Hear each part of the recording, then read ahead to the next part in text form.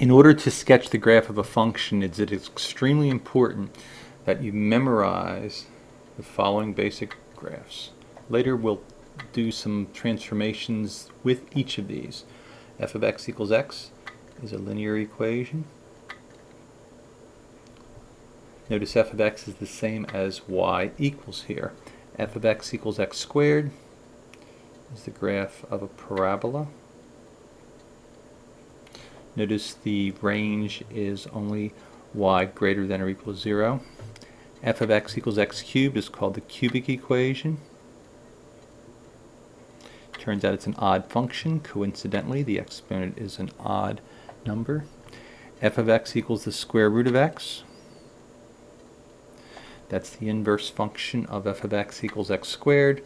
Notice if we've reflected the whole thing around the line y equals x, it would not be a function. Notice the domain is only x greater than or equal to 0, and the range is greater than or equal to 0. F of x equals this absolute value of x.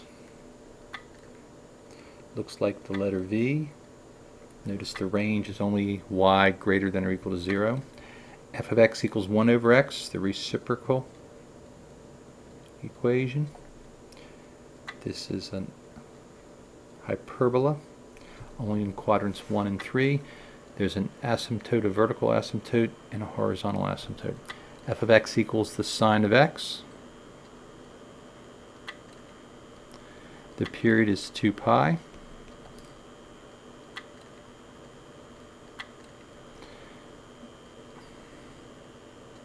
The range goes from -1 up to 1.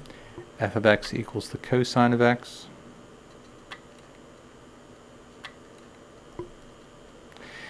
This is actually the same as the sine function, except it's out of phase, so it's shifted over.